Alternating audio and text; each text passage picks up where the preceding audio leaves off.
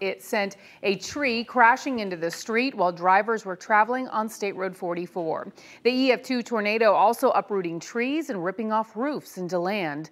Volusia County officials talked about the impact late this afternoon, saying the impact on property was great, but thankfully just one person was hurt.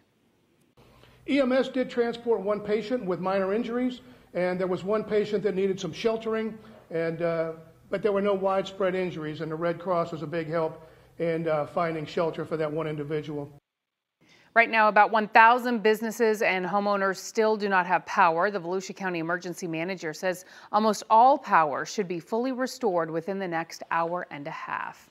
But the debris will take much longer to clean up. News 6's Clay Lepard is on the ground in Volusia County and shares the story of survival for people working to put the pieces back together. No one died near Garfield in Maryland, but lives were lost. The lives we measure in memories, the chair used for family photos, the hoop that taught the kids how to play, the garden shed that helped make a house feel like a home. That was the shed. It's now half in the retention pond, half in the yard. There's some heavy stuff in there. Preparation couldn't help Jimmy Scarpelli this time around. About as much damage as we saw from Hurricane Matthew here, but in much shorter amount of time. Generators and chainsaws drowned out much of the sound of neighbors checking up on one another.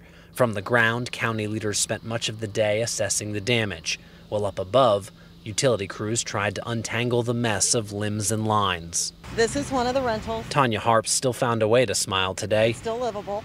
Even on 4 hours of sleep, she walked us through the damage at one of the homes she manages, once we were able to find it. 3 out of 7 have power.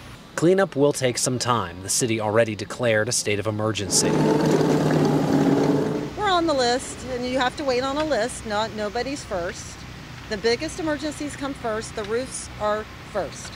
Cars are first to get the trees off of them, and then the debris that lines your front yard.